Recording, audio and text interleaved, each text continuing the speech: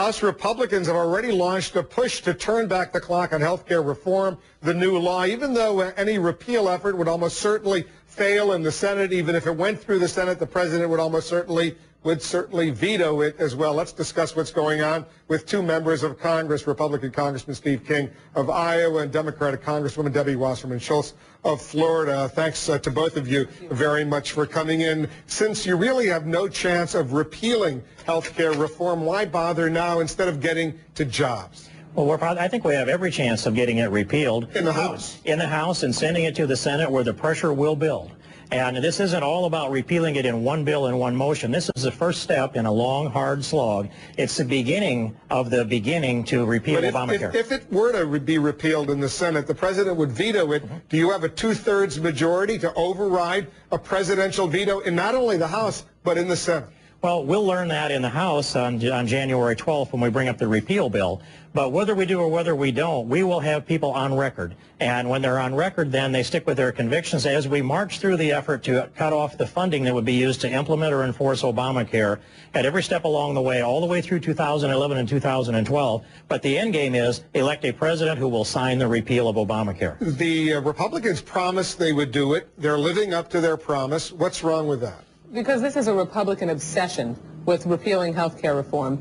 They are engaging starting tomorrow in the ultimate in hypocrisy. They talked about the importance of creating jobs and reducing the deficit. Tomorrow, when they fruitlessly pursue repealing health care reform, they will explode the deficit if they are successful, which I don't think they will be. It'll add $143 billion in the first 10 years to the deficit and $1 trillion in the second 10 years.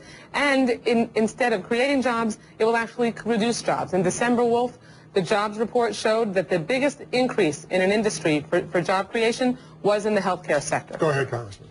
Well, we're going to see a new CBO score on this. Things have changed. This is a Congressional Budget Office is the one that the numbers that she was pointing to, saying that this health care reform law will actually cut the long-term debt. And that's if you make some assumptions such as there's $532 billion worth of cuts to Medicare and a number of other assumptions in order to get the score barely squeaked in, just barely in the black. That's what happened in order to draft Obamacare in the first place. But we're in a new economic environment. We can't be creating jobs by growing government spending. This is a job-killing Obamacare bill, and the result of repealing Obamacare will be growth of private sector Go ahead economy. and respond to that. What trying to repeal health care reform it means is that every minute that the Republicans spend trying to do that is one less minute we're focused on creating jobs and turning the economy around.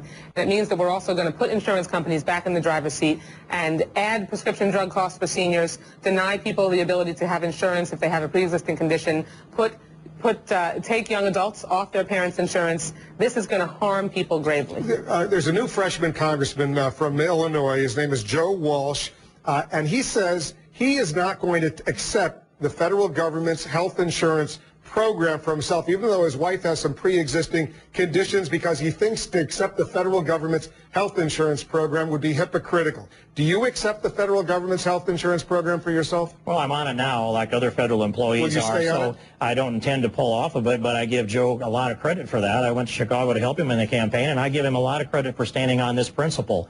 So, but as we see this, Debbie has mentioned a number of things. I think she's listed everything that people might be good about Obamacare, including 26-year-old insurance. And we've got two members of Congress that were elected under that age that could have come in under Obamacare on their parents' insurance.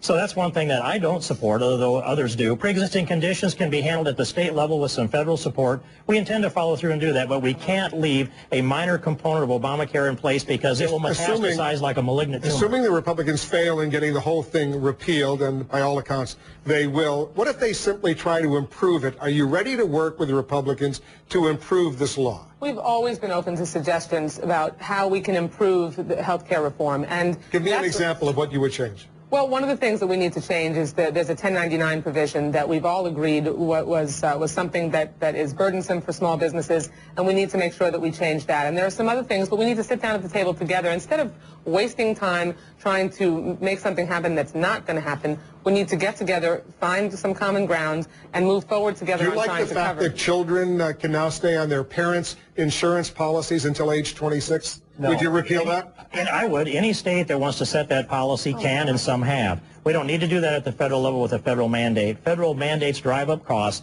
It's not a one-size-fits-all. Well, what's really bad about Obamacare, the economics of it, the costs, the loss of access, the list goes on. But what doesn't get said is what happens to the American spirit. This bill expands the dependency class in America. We're an independent people. We're a vibrant people. We're the cream of the crop of every donor civilization on the planet. We have too much vigor in Americans to be submitting to Obamacare. This is how extreme the Republicans are that are in the majority in the House now. They would deny health care coverage to kids with pre-existing conditions, deny people who are young adults who are 26 years old. A woman in my district, Wolf, a few weeks ago, came up to me in the supermarket and said, Debbie, thank you so much for passing health care reform. You saved me $3,000 last year because I was able to put my 2 adult daughters back on my insurance. These are young adults who they are one illness away from being bankrupt. They would put insurance companies back in control of healthcare decisions, and we've made sure that those decisions are between doctors and their patients. So even if this new law says you can't deny people coverage if they get very, very sick, you think you would want to repeal that as well? We will deal with pre-existing conditions in a constitutional way. Not pre-existing, but if you get very sick, they could take you off the health insurance policy, except this new law prevents that. That can also be dealt with within the states with some federal support, and that's how we should be doing this, in a constitutional way. This bill is unconstitutional. It can't be afforded. It diminishes the quality, and it increases the cost. And it's not a bill that's suitable for American people, not us vigorous free enterprise people that believe in the Constitution. Very quickly. This bill is a sound private sector reform that makes sure that we added 32 million people who didn't have coverage, that cuts the deficit dramatically, that creates jobs, and makes sure that people who are sick have an opportunity to get coverage so that they don't get sicker. We've heard a little bit of the debate that we're going to be seeing over the next week on the floor of the House of Representatives. Guys, thanks very much for coming in. Good luck to both of you. Congratulations to both of you on getting reelected.